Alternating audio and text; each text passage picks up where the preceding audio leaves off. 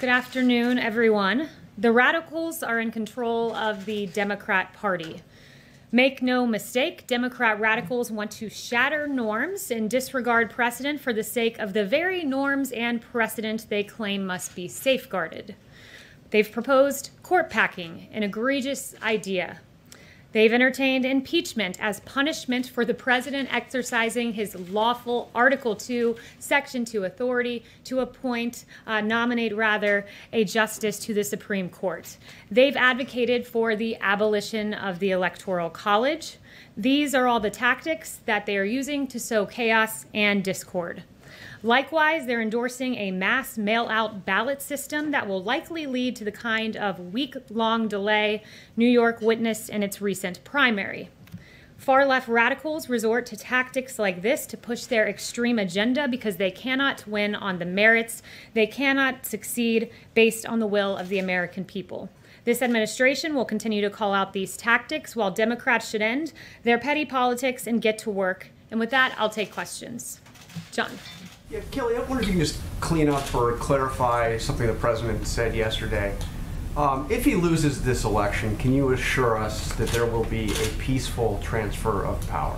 You are referring to the question asked by the Playboy reporter, right? I'm referring to you with the president being asked if there would be a peaceful transfer of power, and he did not say yes. Yeah, so I believe. I'm asking you, will there be a peaceful transfer of power if he loses this election? I believe that question asked by the Playboy Power. In fact, I think I have it right here.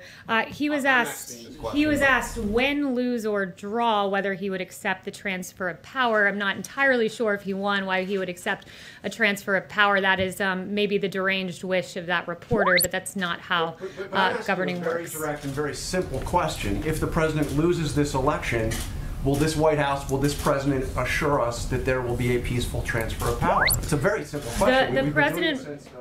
The president will accept the results of a free and fair election. But I think that your question is more fitting to be asked of Democrats who have already been on the record saying they won't accept the results of an election.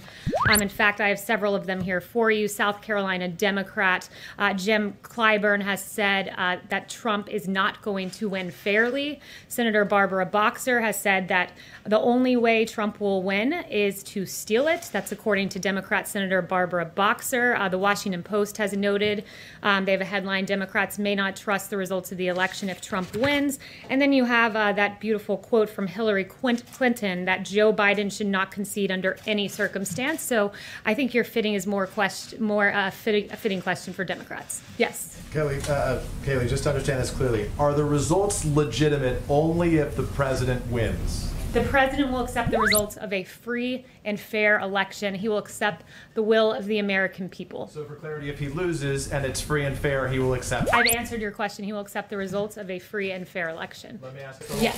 Obviously it's only Chanel. states, though, right? Thank you, Kayleigh. Yesterday, the Senate released an 87-page report on Hunter Biden and Joe Biden's dealings across the border with Ukraine and with Russia.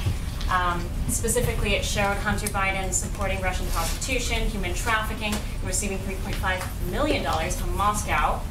The question to you is, does the White House have any intention of helping the DOJ should an investigation be opened up on the Bidens? And number two, do you have a response to Rudy Giuliani yesterday telling us that this should immediately disqualify Joe Biden from his candidacy? Yeah, that was a very troubling report. You know, I'll leave it to the DOJ as to how they move forward. But I mean, I think this New York Post cover says it all. You know, I heard so much about Russia collusion, but it appears the only collusion going on was between Hunter Biden as he accepted $3.5 million from the wife of the Moscow mayor. Very troubling indeed. And in addition to that, Ukraine money as well. And it's good that the Senate looked into that. But finally, I would like to note the situation in Louisville, Kentucky last night. There were reports of vandalism. There were nearly 100 arrests, and the Trump administration urges calm and reminds those who wish to have their voices heard to do so peacefully. You have a right to peaceful protest as outlined in the First Amendment. And the Attorney General Daniel Cameron said, if we simply act on emotion or outrage, there is no justice.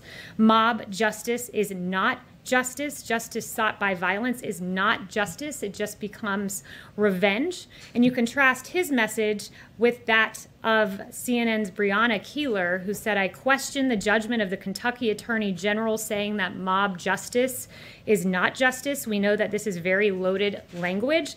That's an appalling statement from Breonna Keeler at CNN. And what is outrageous about this take is that mob justice is not justice. Hours later, after this comment was made on CNN, 2 police officers were shot. This is not justice. This has nothing to do with politics. It has everything to do with the value of human life and the safety and security of our American cities. And across the country, we've seen our police officers come under fire in the line of duty. In Los Angeles, there was an ambush attempt on 2 police officers. In Phoenix, a U.S. Marshal was ambushed and shot outside a federal courthouse. In Linwood, California, a suspect approached a patrol car and fired a handgun into the passenger side window. And in Suffolk, Virginia, a suspect opened fire on a marked police car, hitting the vehicle 3 times. Our police officers deserve our respect, and the violence that is being committed towards them, and this was just in the last week and a half, is outrageous. And the words of CNN and of Breonna Keeler are outrageous, irresponsible, and we should never hear statements like that followed by hours later 2 police officers being shot.